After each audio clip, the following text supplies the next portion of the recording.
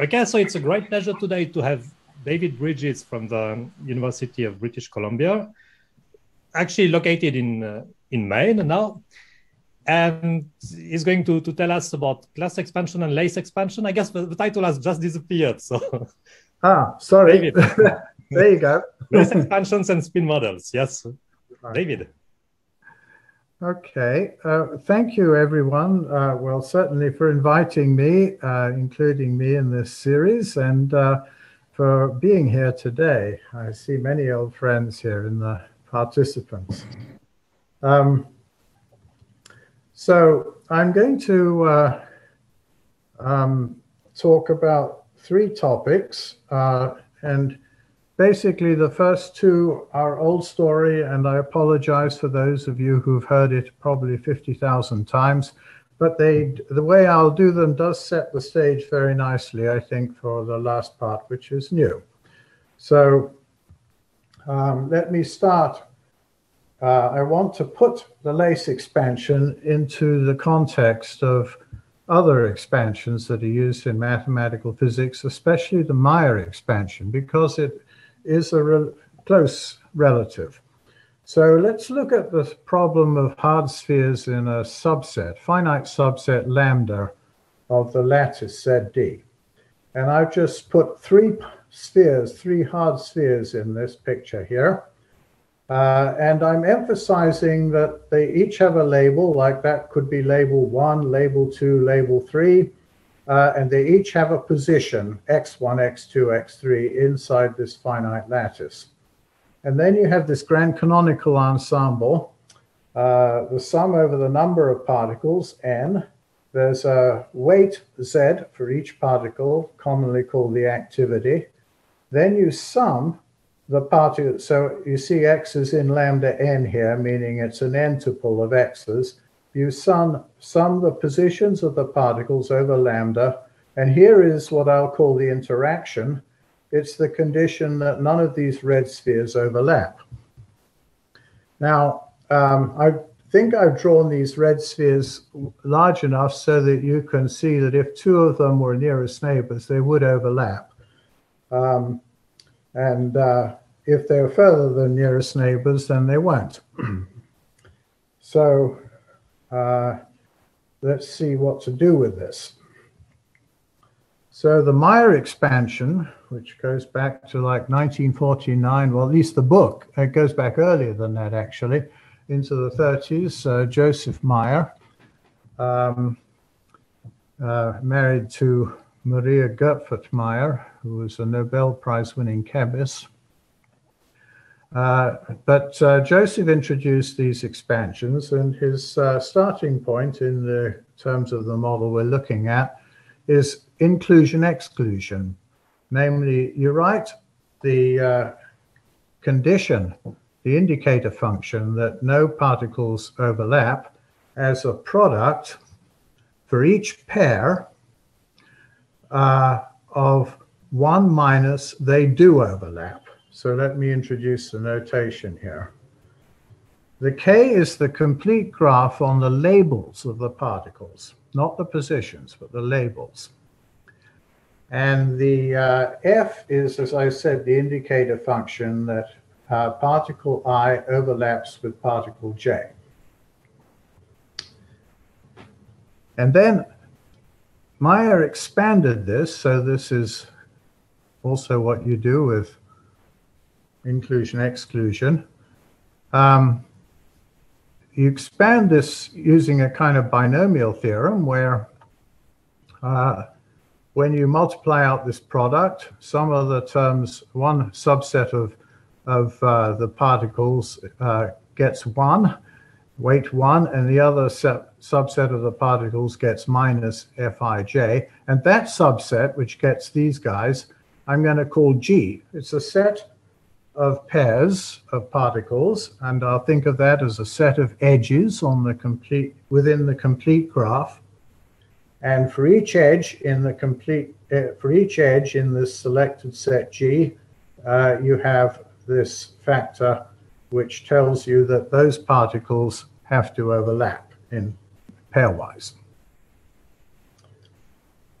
And then I want to introduce a notation for this because I'm going to have to write that formula several times.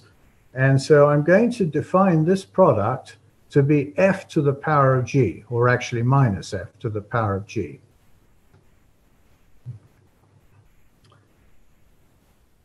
And this equality, that the indicator function of no overlap is equal to this sum over graphs of minus f to the power of g, I'm going to use that backwards in a little while. So remember that for when I get there.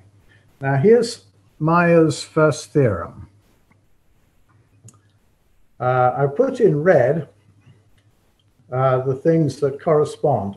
You see the log here, and you see here that G is in some other class of graphs, not just subsets of K.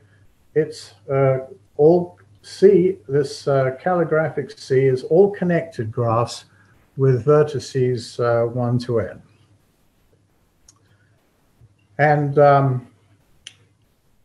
if I were to replace that by summing over all graphs, then I would have the partition function. So there's this miraculous, well-known thing in combinatorics that passing from the set of all graphs, which might be disconnected or connected, just to the set of connected graphs is equivalent to taking the logarithm of the partition function.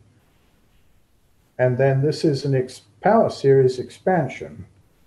So n here is actually a function of the graph. We're going to sum over graphs with 1 vertex, 2 vertices, 3 vertices, and the n looks at the graph and tells you how many vertices it has in it, even though I don't put that dependence in this formula.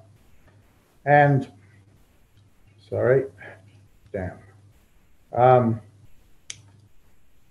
This wiggly sign here means that this is just a formal power series. We don't know whether it converges or not yet.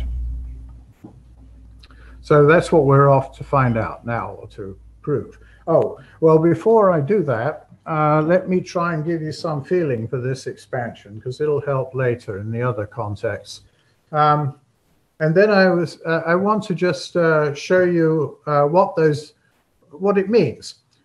So when you're summing over G, the first graph, which is connected, is a single vertex. That's that guy there. And there are no edges to show, and that represents just a single particle. The next graph is 2 vertices, and there's one edge between them because it has to be connected.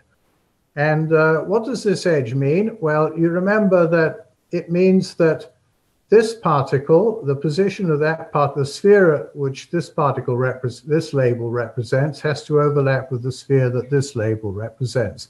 So it's a pair of particles bound together into a 2 cluster. And similarly, you have a 3 cluster, these guys, and that's a 3 cluster even more tightly bound, because you can have any graph on these things. And I drew 3 of these tree graphs here because you see, you can think of this as particle 1, particle 2, particle 3, and then you have to sum over all the ways you can put edges on these labeled particles. That's what we're summing over, is labeled graphs. Now, Gronvelt, it was his thesis, which was a lot earlier than 1962, but I think it's first published in 1962. He shows that after dividing by the volume, the number of lattice points inside the finite set lambda, this power series in Z, or Z, converges uniformly in lambda, no matter how large lambda is, provided the Z is small. So let's take a look at one of the proofs of this, which is the one that leads to the lace expansion. So this is a proof that Penrose introduced in 1967.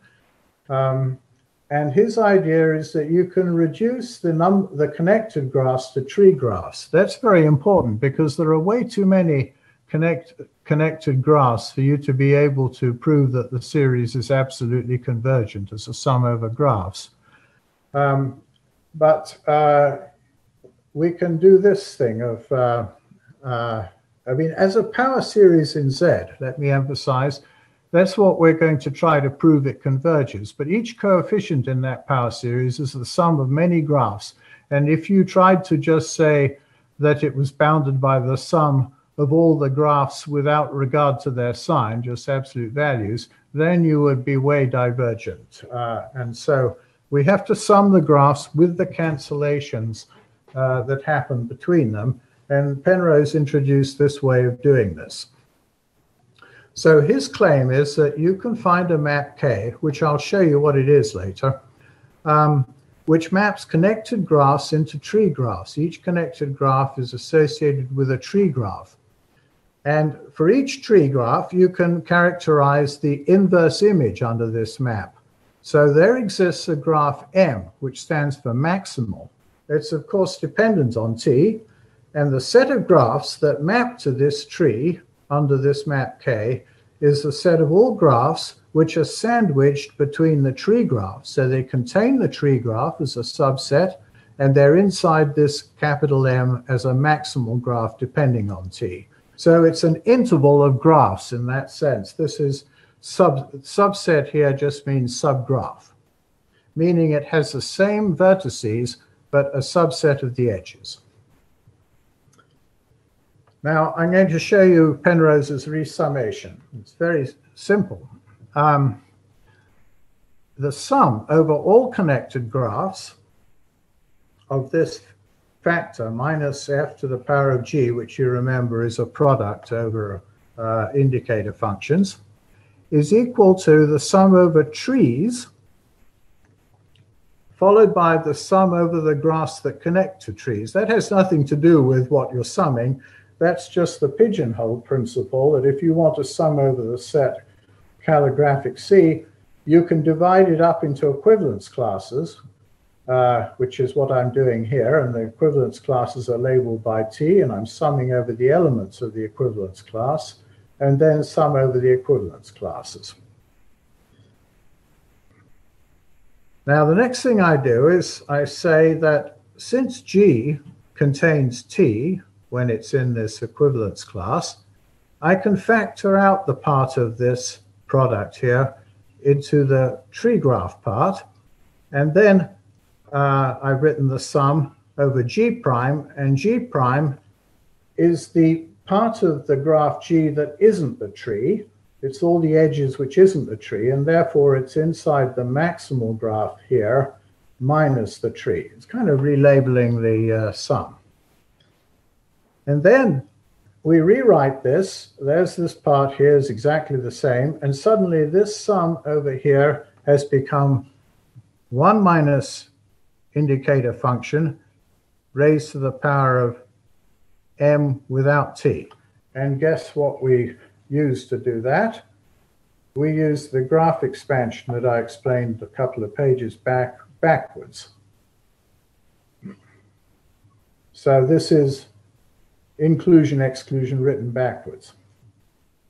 And then you notice that 1 minus an indicator function is always going to be either 0 or 1 because Fij is in this interval here. And well, actually Fij either is 0 or 1. So this is the complementary indicator function. So in a way, what we've done is reconstruct, or what Penrose has done, is reconstruct some of the original indicator function that various things can't overlap. And we've reduced the sum over all graphs to the sum over just tree graphs. Then you have this wonderful inequality here at the bottom here, and it comes about, we've used this identity we've just proved, the sum over minus f to the power of a graph is the sum over trees to the power of a tree, and this additional factor here, which we just saw. And we use the fact that this is less than 1 in order to bound this sum here in absolute value by the sum over, and the absolute values here are actually redundant because f is non-negative, it's an indicator function. So the sum over all graphs is less than the sum over tree graphs, which looks a bit peculiar, but it's true. That's in fact taking into account all of those cancellations that I was worried about earlier. And this formula then easily implies that the expansion of 1 over lambda log z i.e. the pressure, or beta times the pressure, is convergent uniformly in lambda for z small. And once again, the problem we were up against is that there are roughly 2 to the 1/2 n squared connected graphs, but there are only n to the n minus 2 tree graphs. The n to the n minus 2 is about the same as a factorial, and we have a factorial because in this formula back here, there, you see that factorial. So that's why you can prove it's convergent. Okay. All right. Well, I hope you've understood how that works, because I'm going to use it one more time, and then I'm going to kind of rely on it one more time. Not quite use it, but motivate by it. So the next thing we have to do is to just see why there is a K. And actually, I won't really explain why there's a K, but I'll just tell you what it is, because I'm in a bit of a hurry. So here's the complete graph on 5 vertices. And the complete graph is every other graph we're interested in, remember, is a subgraph. And what I'm going to do is I'm going to order the edges of this complete graph. And it doesn't matter how you order it, any way you like. So choose an order. There's an order. You don't have to remember it. All the graphs inherit this order on their edges, all the subgraphs. So here is a subgraph, one of the G's that I want to assign a tree to, a connected graph. And it's inherited its order on the edges. Now, the map K is generated by an algorithm, and the algorithm is to pick the edges in this graph in the order, discarding the edges whenever they form a loop. So, for example, the first edge is this one here. I pick it. And the second edge is 4, next largest edge. And the next one is 5. And after that, I should select 6, being the next one, but that would close a loop. So I discard it, and I select the one after that instead. And now I have a tree, but in principle, you can continue trying to select edges, but you'll never be able to add any of them because everyone will close a loop. That is the map K, taking the original graph G into the red subgraph T. And that map does satisfy this Penrose property that the inverse image is the inverse image is an interval of graphs. And basically what you do to find this maximal graph M is you start asking yourself, which edges in the complete graph could I add to this red graph without violating the way that the Kruskal algorithm was carried out? And I've shown you what the edges actually are in case you want to play with this later. It's every edge except the yellow ones, and I'm explaining it very rapidly there, but I'll go over that, and you can ask me about that at the end of the talk if you're hard up for a question and you just have to ask one. Now we're going on to self-avoiding walk, and I'm checking the time, and I see that it's going past incredibly fast. But I did start 5 minutes later, right? Yeah, you can have a few more minutes. There was also the interruption. So okay, I think I'll need them at this rate. Here we have now we're going to talk about lace expansion for self-avoiding walk based on what you've just seen. So I've drawn a walk here. A walk is just a finite sequence of nearest neighbors. N is the number of steps in the walk now instead of the number of particles. And the walk is taking place actually on the infinite lattice for the purposes of this segment of the talk. So I've drawn a finite set there, but it's actually the whole lattice that I'm talking about. Now, instead of the partition function, we're going to apply the previous idea to the Green's function. And the Green's function is defined like this. First, it depends on a lattice point x. It's a function of a lattice point x. and x appears here, and this omega is this set of n-step walks that end at x. And you have to sum over them. But you also have to sum over the number of steps in the walk. And for each step, you put a factor. Actually, for each step plus one extra, you put a factor of z. So a walk of 0 length, which is just a walker who starts and stops at the same place, gets a factor of z. And then here is something you'll recognize. This is the interaction again. It is, again, the product over all pairs of, I mean, the x's, in that walk there, you see the labels, 0, 1, and so on. It's the labels on the omega 0, omega 1, omega 2. So for every pair, we have the condition. Well, it's not actually, because of this g here, it's not an indicator function anymore. But if that g was 1, this would be the indicator function that you're not at the same place at time I. I'm going to call this label time here, discrete time. You're not at the same position at time I as you are at time j. So that would be when you take the product, that would make the walk self-avoiding. But we make it weakly self-avoiding just so that I can get through this quickly and set the stage for other things. So it's a simpler model, but it's what we're going to look at. Okay, Z is non-negative. It could be 0. This is a new parameter, this g. So we have two parameters. The g, which is the strength of self-avoiding. This is called weakly self-avoiding. If g was 0, you wouldn't be self-avoiding at all. It would be the simple random walk. Then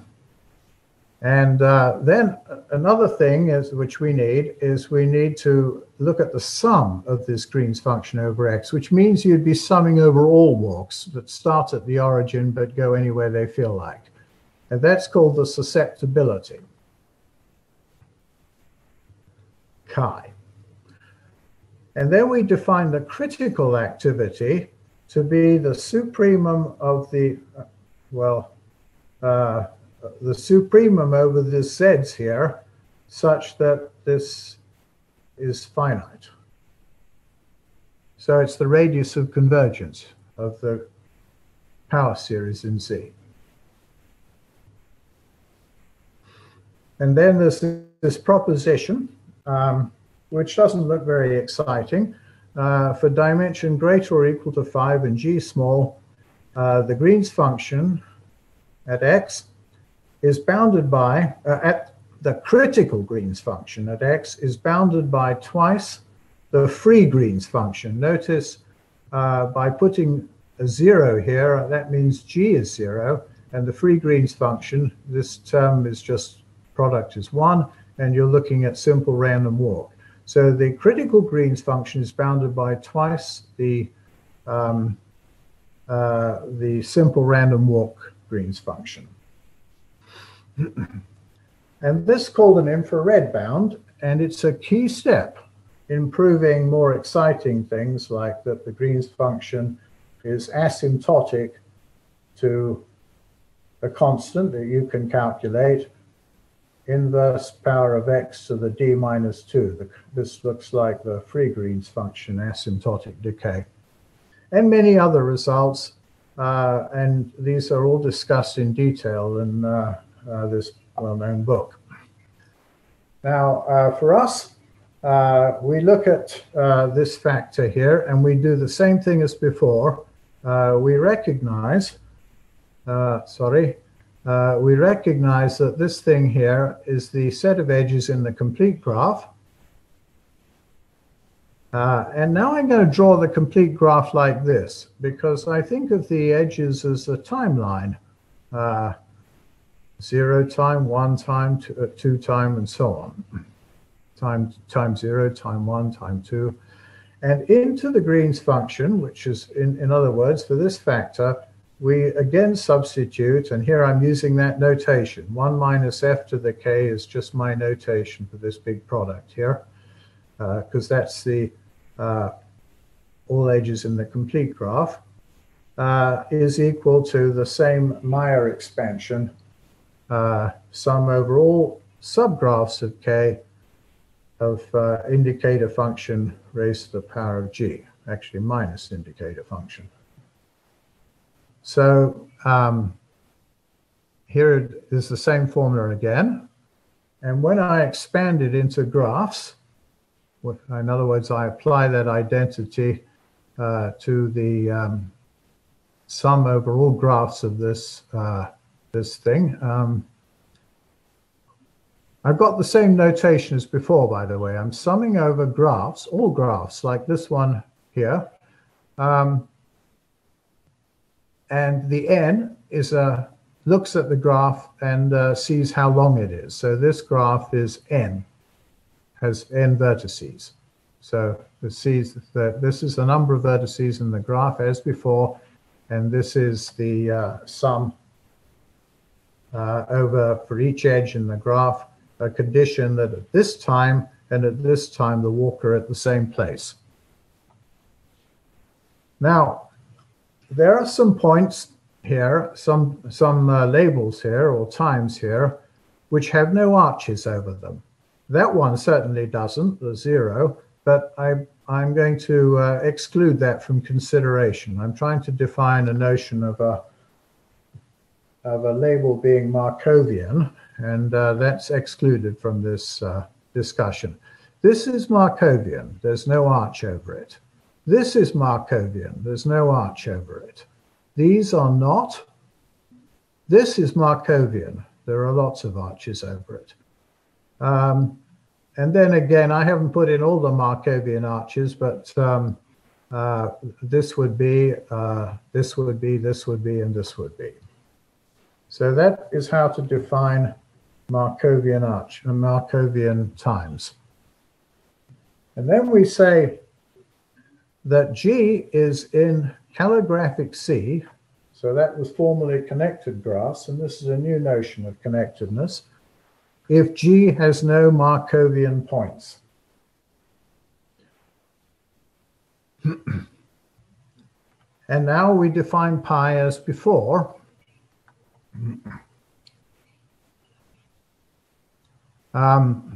Or actually, no, sorry, we haven't defined this before, have we? This is, so let me back up on this. What we're defining is something which is a little bit analogous to the log of the partition function. You remember I started this discussion of self-avoiding walk by saying we replace the partition function by the Green's function. It's a kind of one-dimensional partition function in the language I've been using because time is the labels the vertices. Now, instead of the log of the partition function, we're going to, corresponding to a sum over connected graphs, something else will correspond to the sum over connected graphs. So this is just a definition. Don't sum over all graphs, which would give you the Green's function, as we have down here. Sum over the, I'm calling them connected graphs, but I mean graphs with no Markovian points. Sum over graphs with no Markovian points of the same thing, and then you will have what's called pi. And here is why pi is useful. Pi is a solution to this convolution equation. This is convolution in the x. It says that the full Green's function is equal to the simple random walk Green's function, which you get by putting g equal to 0, plus the simple random walk Green's function convolved into this new thing called pi, convolved into the full Green's function. Some people call this a Schwinger-Dyson equation, just to intimidate you. This thing replaces the connection is being replaced by this formula instead. And you should think of it as what you get by solving this. I don't want to discuss at the moment whether you can solve this equation, but later, of course, we'll prove you can. And so I'm going to anticipate that and say, let's think of this as G, this formula. So you formally solve it by just getting all the G's on one side and everything else on the other, all the interacting G's. And G is equal to the inverse of, what is this, minus Laplacian? Well, that's the inverse of the simple random walk-Green's function. And if Z were 1, then it would be truly the ordinary lattice Laplacian. And if Z is not 1, but less than 1, then it's the regular lattice. It has the same matrix as the lattice Laplacian off diagonal, but the diagonal becomes dominant. It's larger than the sum of the entries off diagonal. So I'm going to, instead of using this, I'm kind of going to invite you to think of it as this instead. And the point is that, you see, if we can learn about pi and prove that it's a small perturbation of this Laplacian here, then this guy will be well approximated by, let's say, pi being 0. So how can we do that? It's again one of these expansions. And we're going to have a Penrose K again. And we're going to map the graphs with non-Markovian vertices into, with no Markovian vertices, into a new class of graphs called laces. So here I've drawn a connected graph. And I'm going to show you how you select a subgraph inside it. So this is what takes the place of the Kruskal algorithm. So what you do is you start at this vertex and you look for the edge that reaches as far as possible into the future. It's that one. And you color it red. Now we look at all of the vertices that are underneath that arch, and you look for all the edges that leave from underneath that arch and go into the future, and you try to find the one that goes as far as possible into the future. And I think there are actually two. And I think it's, I'm sorry, I think I went too far. Let me back up a second. You look at all of these vertices and you look at the edges that goes, you try to find the edge that goes from one of these vertices as far as possible into the future. And I select that one, but I could also have selected this one here, right? Well, you have to just make a decision. And so this is kind of a slightly artificial thing. You break this tie just by always taking the longest arch. Now, having got two arches, you look at all of these vertices which are covered by the two arches, and you look for the arch that reaches as far as possible from one of them into the future. And actually, you don't have to look at all of those because you kind of already took care of that when you took the longest one from that part already. So you only actually have to look at this one, this one, this one, and this one. And I think it's this one that goes as far as possible. And finally, you look underneath this arch and you find the one that goes as far as possible into the future, and you're finished now. You've reached the end of the number of labels. This red thing is called a lace. And the set of laces is all the things that have this structure. Let me define them like this. You say that L belongs to the calligraphic L, the set of laces, if L has no Markovian labels, and the removal of any edge from L creates Markovian vertices. This is very like the tree situation. The thing about trees is that if you removed any edge from a tree, it would no longer be connected. And here, it's a similar situation. If you remove any edge from a lace, it will no longer be connected in the sense that there will now be not the Markovian labels. And then this lemma, let K has the Penrose property. And so you have this resummation yet again. All right. So same Penrose resummation. Different idea of what graphs are and what the subgraphs that we're going to replace. The sum over all the graphs, which is again an enormous, fast-growing function of the number of labels, is replaced by the sum of laces, which there are much fewer. And we have this minus f to the L is a condition that particles have to be at the same places in a certain way that's described by the edges of the lace.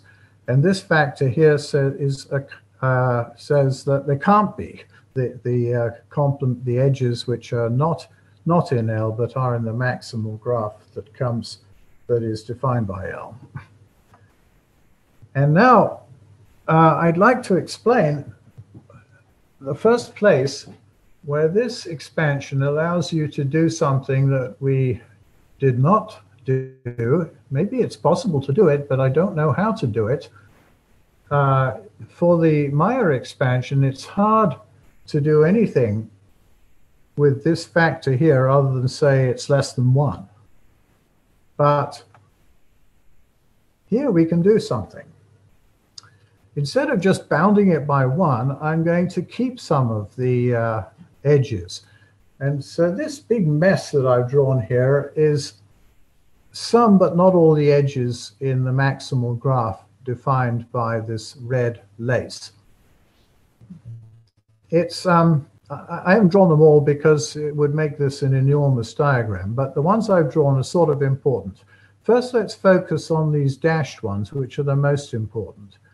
I've drawn them underneath just so that you can see them clearly, but notice that they have the property that they never cross over one of these places where an arch ends. So, for example, this, I could add or not add this edge to the red lace without violating the condition that it is still the red lace for the new graph I get by adding this on, because I would not use this edge when I'm executing that algorithm that I just talked about.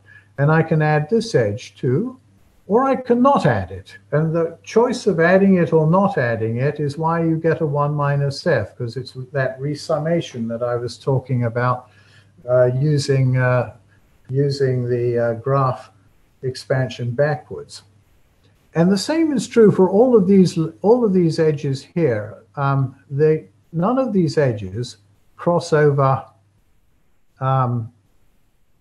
I mean, they're all within this subinterval. So let me say it this way. The red graph defines subintervals. Here's one subinterval between the first, where this red arch begins and where this red arch begins. Here is another subinterval between where this one arch begins and that arch ends. Here's another subinterval, another one, another one, another one, and so on.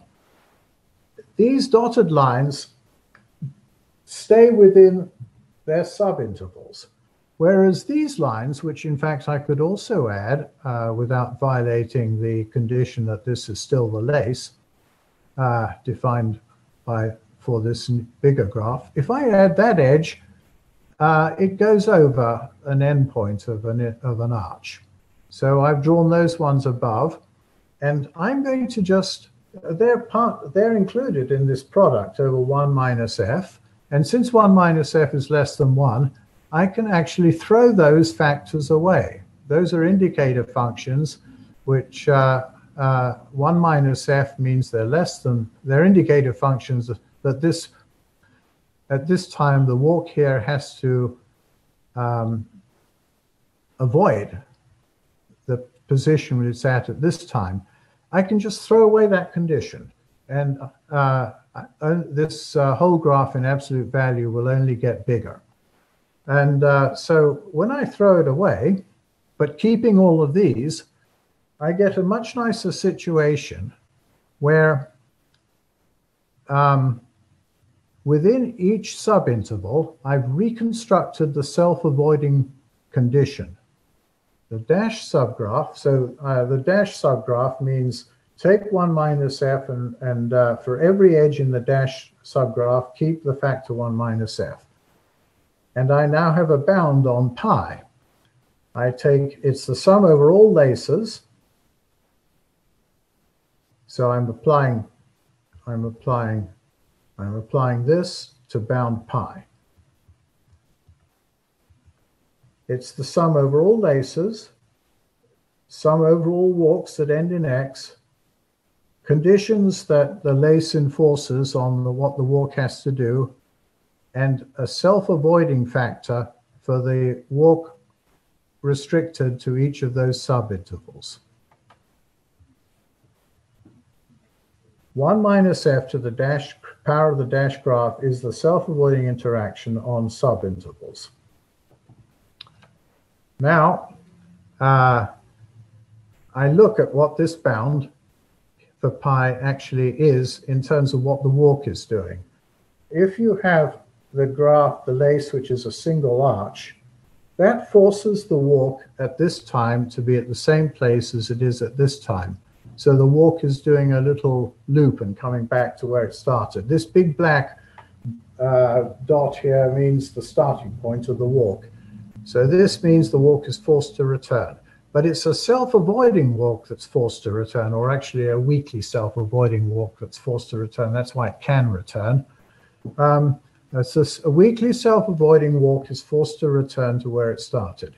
Here we have a walk that's doing something like this. It's starting at the origin. It's going to some other point, which is fixed for the moment, which we'll sum over, and then coming back to where it started and then going back to there.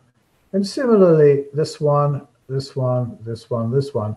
And on each of these edges, it's self-avoiding. So the walk from here to here must not self-intersect, but it could intersect with these over here. The self-avoiding condition is only restricted to each of these subintervals, which corresponds to these walks. This walk is self-avoiding. This walk is self-avoiding, but can intersect that, and so on. Actually, I threw away those conditions when I threw away the black lines in the previous page. David? Yes. Yes. The lace in the second one, in the left. This one? You should have two bonds. Oh, yes, it looks like, I'm sorry, you're quite right.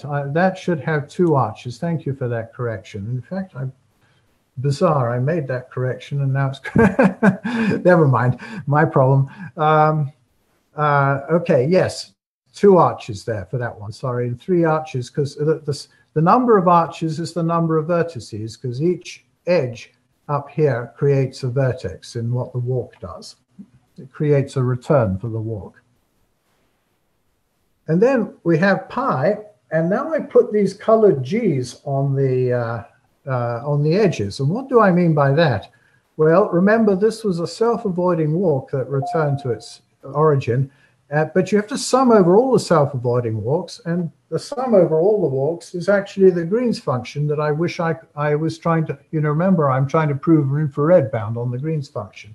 So this is the Green's function. And same thing here, I get a Green's function. So these are actually Feynman diagrams where each edge is now associated with the Green's function, and you have to sum over the positions of the endpoints of the arguments of the Green's functions, all glued together according to this graph. And there's a factor of G for each vertex, because we put that in front of the indicator function when we define the model. And now we have we wanted, remember, I wanted to prove to you this infrared bound, which shows that the Green's function at the critical z is bounded by twice the free Green's function. And here's the argument. Of course, there are many details missing, which you can see in this recent paper, which made it all very simple. So if your dimension is bigger than 5, your coupling constant is small, and the z is less than the critical z, remember it's positive, or non-negative, well, then we have the following extraordinary statement. The Green's function at x for this z, one of these z's, is bounded by if the Green's function is bounded by 3 times the free Green's function, the simple random walk Green's function, and you combine that with the knowledge that G is equal to this formula involving pi, and you put in the bound on pi. So you see, pi is bounded by a series involving Green's functions.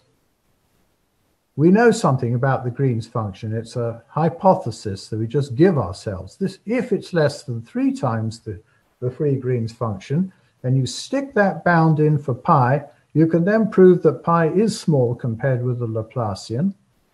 And you can then show that this interacting Green's function is well approximated and has the same asymptotic behavior as the inverse of just the Laplacian without that. And then you can use this formula because you can make this perturbation as small as you like by using this hypothesis, G small. You can use this formula to show that the bound by 3 times the Green's function, the free Green's function, implies the bound by 2 times the free Green's function. So 3 implies 2 in this bound. Now the next statement is that if your z is sufficiently small, and how small? Well, it should be smaller than the critical point for the simple random walk Green's function, which is just 1 over 2 times the dimension, 1/10 in 5 dimensions. If it's that small, it's easy to prove that the Green's function is bounded by twice the free Green's function. So we put this statement together with this statement. It's like a deformation argument in Z. For Z sufficiently small, you have the bound you're trying to prove. Now you start to make Z a little larger. Make it get larger and larger. Let it tend towards the critical Z for the interacting Green's function. Now, as it gets larger, you ask, can this bound ever be violated?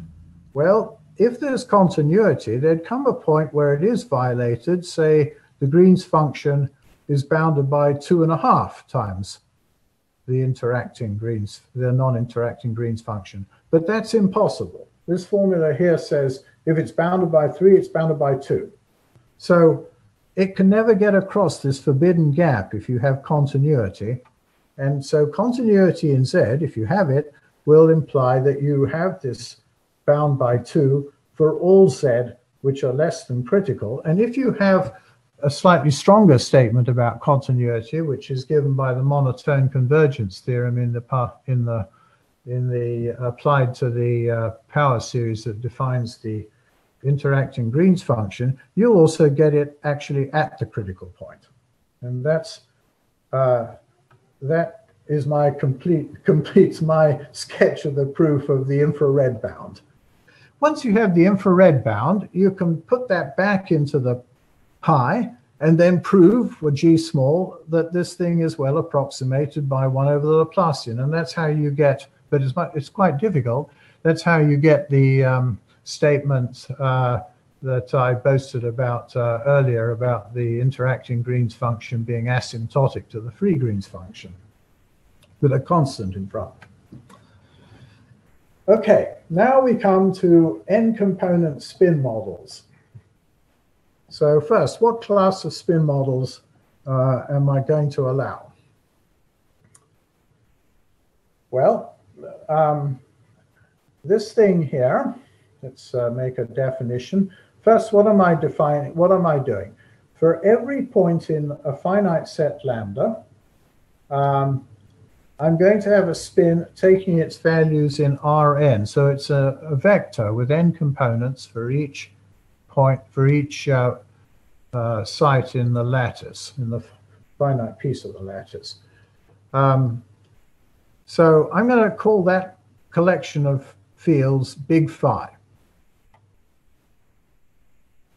And then phi, any element of that is a function on the lattice, and I've got the usual nearest neighbor interaction here. You take the sum of the edges associated with lambda, the edges which tell you whether they're nearest neighbors or not, and here is the finite difference gradient squared. Now actually, you should define some boundary conditions, and that's what I'm doing when I say union symmetry, but I'll allow those who know what I mean to know what I mean, and those who don't to just ignore this. Another thing I should say is that actually in our theorem, which I'll state in a moment, you don't have to have nearest neighbor edges. You can have any finite range edges. Now we have what counts as the interaction in this context, because interaction here counts with what I'm thinking as the non-interacting model is the case where V is 0, and we're just looking at what the partition function for the massless free field.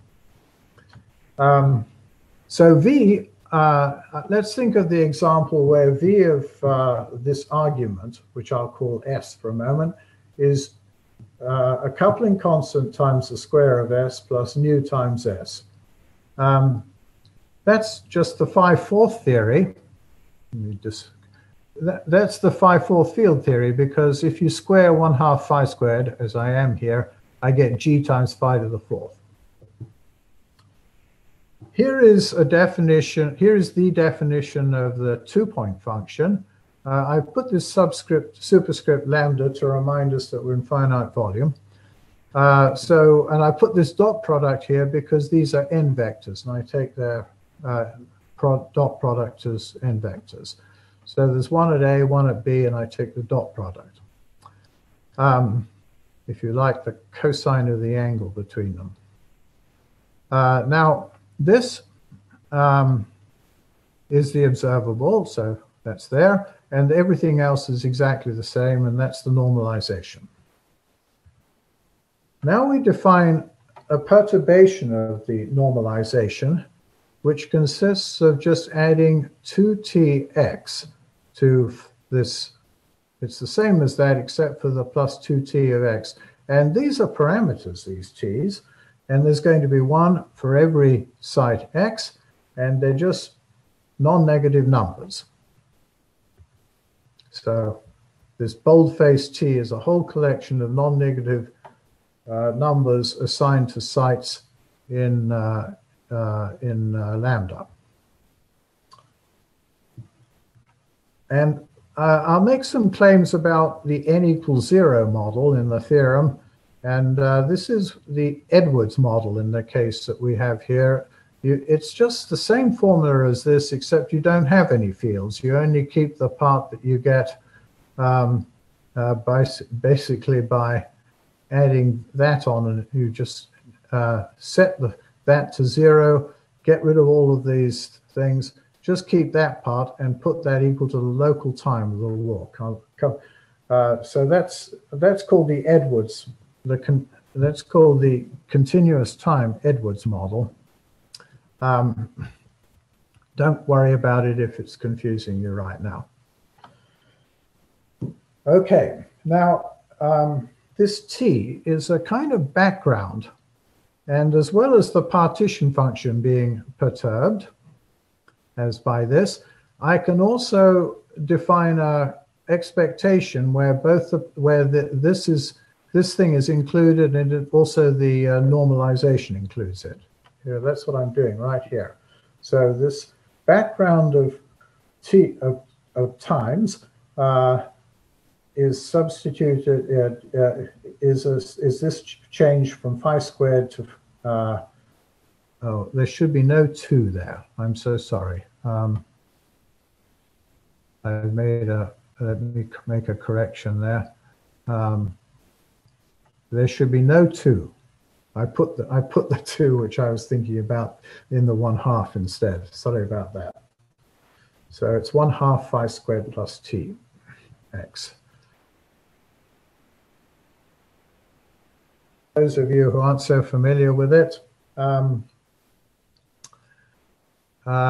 if you look at e to the minus this polynomial, the 5/4 polynomial, and you look at it, the graph of this exponential, and you plot it as a function of the absolute value of phi, or the norm of phi if it's an n vector, you get this Mexican hat potential in the case of an n vector. It concentrates, what it does is it concentrates the model onto a rotator model where the phi is forced to have that length, or that is forced to have this length here. I drew this other arch even though this can't be negative, because I want you to see what happens if we take n to be 1. If you take n to be, if you one component, the 5/4 model looks like an approximate Ising model, because it just allows the spins to fluctuate around -1 and +1. Here's the theorem, first proved by Sakai for the Ising model in 2007, and then 2015 for the 5/4 model for one component. And the theorem I'm stating is slightly extended, and here are my 2 collaborators, Tyler Helmuth, who's at University of Durham, and Mark Holmes, who is at the University of Melbourne, but actually hanging out in Vancouver right now. So if the dimension is greater than 5 and the number of components is either 0, 1, or 2, for small coupling constant and nu critical, there is a constant CG such that the 2-point function is asymptotic to the canonical 2-point function as the distance between B and A extends to infinity. That's the wiggly asymptotic means that the ratio of the right-hand side to the left-hand side becomes 1. And finiteness of nu C is included. In principle, we know that it isn't. We know that there is a finite critical nu for nearest neighbor models by other arguments. For not nearest neighbor models, the lace expansion proves something here.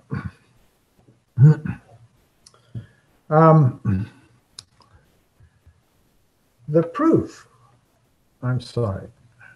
proof uses this correlation inequality, which is implied by Griffiths 2, and we only know that for n equals 0 and 1. We don't know it for n greater than 2, otherwise we'd have this theorem for all that. Now let's see, how am I doing here? Probably not very well. Just a second. Okay. So I guess it's okay, do not worry. Is it okay for me to go on a little longer? I'm sorry. Yes. Okay, thank you. First I have to explain. What did we actually do to prove this theorem? And this is what this page will explain. We extended the argument I showed you for the weakly self-avoiding walk to walks which have very general self-interactions. Much more complicated self-interactions are allowed. I'm going to specify roughly what they are in a moment. And then we used a theorem which is like the current representation for the Ising model, but it's a different way of introducing paths connecting the 2 points A and B, which comes from Symanzik.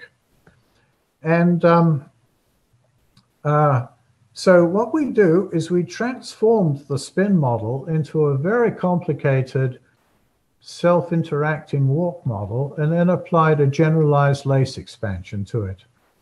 So I'm going to explain now how you transform it into a complicated self-interacting walk model. Here's the theorem. And this is true for any number of components, which is why we can get two component models. The expectation of, the 2-point function for any of these models with any v here, any reasonable v, has to be bounded below, for example, and stuff like that. And, the 2-point function is equal to, there's an integral over the length of a walk. So we're going to have a continuous time random walk called capital X. And I call L the length, but it just means the walk, we look at the walk for times up to this L. The expectation over this continuous time walk, and then here's the interaction. Z sub tau over Z0. Z0 is the standard partition function. And well, here you see what to do. When you put t equal to 0, that drops out. And we have the partition function for the spin model. But on the top, we have Z with t replaced by, this t is replaced by local time, which I'll define. Local time for the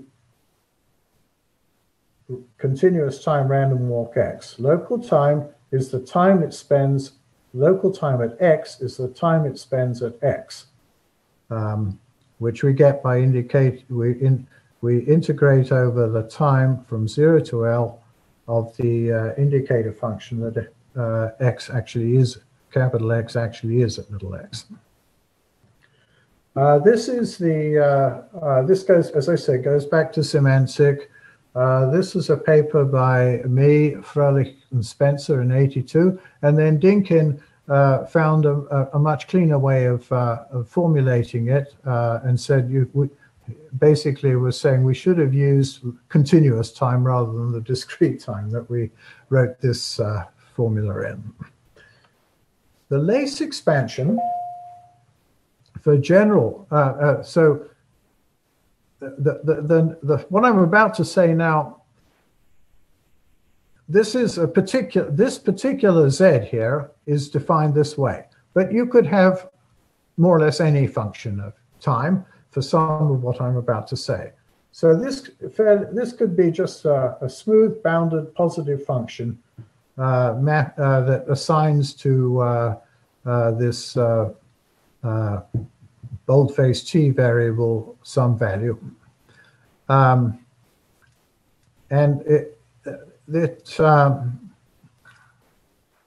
then we would define a Green's function just by this formula. This is a definition. It depends on A and B, so A can be in lambda, B can be in lambda. Think of GAB as an entry in a lambda by lambda matrix. Now, there exists a series which, if it's convergent, defines a solution to this formula, which you saw before, except it had convolution in it. But we can't use convolution here because we're on a finite piece of the lattice. So instead of saying that G is a function of A minus B, I have to say it's a function of A comma B. And I have to use matrix multiplication instead of convolution. But it's the same idea. Okay, now I just want to spend a few minutes showing you what a typical term in the pi. So when I say there exists a series, I'm going to tell you about this series a little bit. And at some point, while I'm telling you about it, these things will appear. We need to know a slight extension of the idea of local time, where you only look at the time spent by the particle at little x within a time interval s comma t, whereas before I was looking at the whole interval for which the walk exists. Okay, so coming back to this, I'll tell you this will appear in a moment. Pi. Now, don't take too much time trying to figure out what this is. There's an expectation over the random walk. There's a product of ratios of partition functions, but the local times are restricted to these intervals. And then there's this R, and this is R right there. You see that R depends, you do a derivative of this function with respect to this variable t at the site, at a random site xs. That's the site where the walk is at time s. And you differentiate twice, there's another derivative here, and after you finish doing the derivatives, you put the t equal to the local time in this interval. That's how you define R. You might see that if you put j equal to 1, then this s prime j minus 2 is an s prime minus 1, which won't appear in any of the equations. It's just by definition 0. Now, more importantly, what does this walk actually do? The r's here are a little bit like the indicator functions of the lace, which force the walk to be at the same place at the same time. These blocks here represent a function of the position of the walk at time at this time, which is I'm sorry about putting this A in here. That's another typo. These are times. I can't put it equal to the A is a site in the lattice. So just ignore that and ignore that too. It's S naught 0 equals S naught equals 0. This is 0 time. And this one is should have been S prime 5 equals S5 equals L, the other length, the whole length of the, or, well, actually, this is better. Just leave out, sorry, let me say this again. Omit the equals A, omit the equals B. Then this is going to be right. This will be all just fine.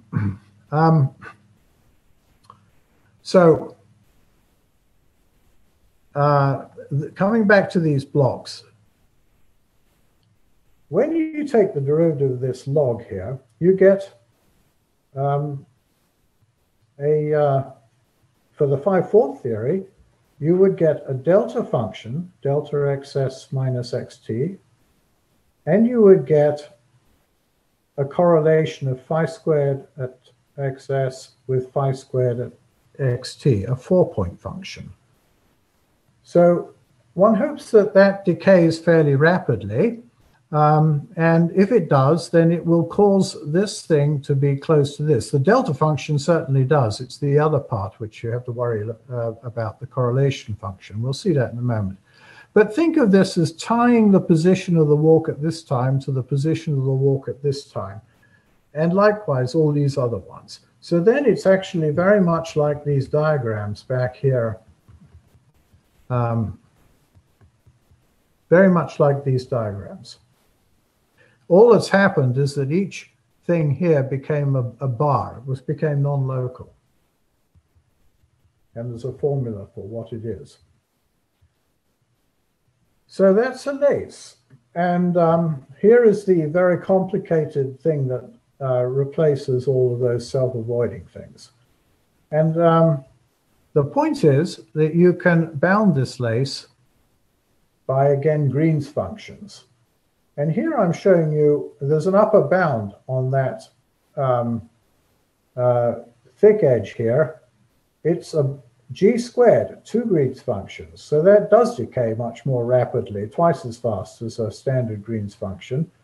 And here is the delta function, the Kronecker delta.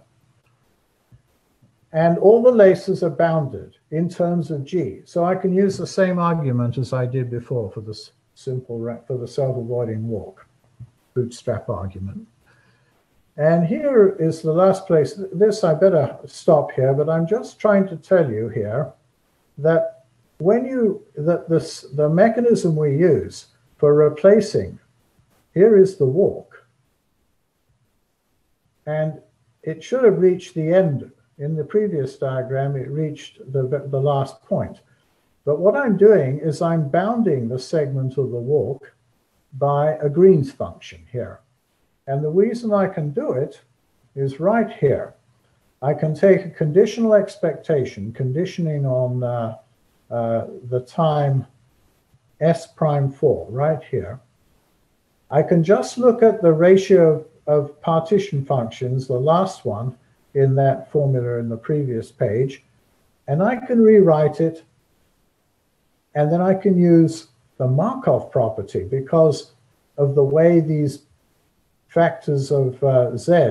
I mean, the Markov property allows me, because of the way the lace expansion has been organized, to hold fixed the whole walk up to that point, which is what you roughly intuitively what you mean by conditioning, and just integrate over this part and recognize it as a Green's function where there's a background. That's the local times of this part of the walk all the way up to that point there. That's what that red thing is there. I recognize it as a Green's function, and then the Green's function for the 5-4 theory, I can only do this for the 5-4 theory, not for a general model. I can recognize the Green's function by using the random walk representation backwards as a 2-point function, and use Griffiths to bound the 2-point function by a standard Green's function without any background. That's what gives me this thing here and enables the whole argument to work. And I'm sorry I went so much over time. Thank you. That's it. Right. Thank you, David, very much for this beautiful talk. Are there questions? So perhaps I have one question. So sorry, there is a sound which is coming back. I'm not sure why. A question, but after you speak. So my question is, what was Green's functions? I sort of remember from the paper of Sakai that they were defined on different domains, and that was a bit of a technical problem. Is it also something that you have in the expansion? What was defined on different domains? Did you all say? Those Green functions for different legs in the graph corresponding to the leg? Well, I mean, in a sense, yes. I didn't. There's two parts to your question, the way I'm interpreting it. This background local time is a kind of restriction on the domain because the walk does not want to. I mean, actually, what we're using when we use that Griffith inequality is a statement that on average the walk doesn't want to go over the places where the previous walk was. So we don't have different domains in the sense of different lambdas. There's one lambda at any stage in the expansion. There's only one lambda. Of course, we have to take the infinite volume limit in the lambda. I never talked about that in what I just said. But this turned out to be amazingly easy, actually. I mean, I was expecting that to be horrible, but it wasn't. So I think the answer is we don't have that problem. Okay, thanks. Michael? So first, I would like to thank David Brydges and the organizers for this master class. It's really beautiful talk on beautiful subject. Thank you. Then a question. In the statement of the theorem, if I read it correctly, it states that propagator. Sorry? I'll just get back to the theorem. Yeah. Yes. Yeah, this one. How much of rotation invariance is included in the results? You mean rotation invariance in space or in space? In space. How much do you? All of it is included in the sense that this is an infinite volume. This is a statement about the infinite volume Green's function, we're using Dirichlet boundary conditions. So when you take the infinite volume limit through Dirichlet boundary conditions, because it's monotone increasing, again, by the one of these Griffiths inequalities, this is known to be the symmetric Green's function in the infinite volume limit. And it's asymptotic to this. There's a correction which Takashi Hara would be able to tell me, but I didn't look into this. But the correction is a higher power than this. So do I understand correctly that this allows to prove that the scaling limit of 5/4 in higher dimensions is also rotation invariant? Yes, thank you for that question. It does. Beautiful. And another thing it would do, by the way, is that there's unfinished business in 3 dimensions where Fröhlich, Sokol, and I had a way to construct the 3-dimensional massive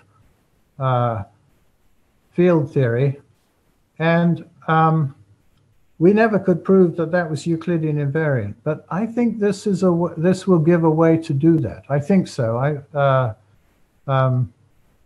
I have that as a list as one of the very interesting problems that someone could do if I don't. I might not get around to it because I'm getting old, but someone could do that, I think. Older and better. I have a question, David. It's yes. Erhard. Oh, hi, Erhard. Yes. Hi. Yeah, I got in late. Sorry. No, I just a very naive question. Are you in the spontaneously broken phase here? No, we cannot reach. We cannot discuss the spontaneously broken phase by this lace expansion method. But I do have a double well potential. It's just not double well enough to be spontaneously broken. So that, of course, would be a wonderful thing to do, but I don't know how to do that. So the internal symmetry is unbroken. You're in that phase. Yes. Thank you. Mm-hmm. Mm-hmm. Thank you. Are there further questions?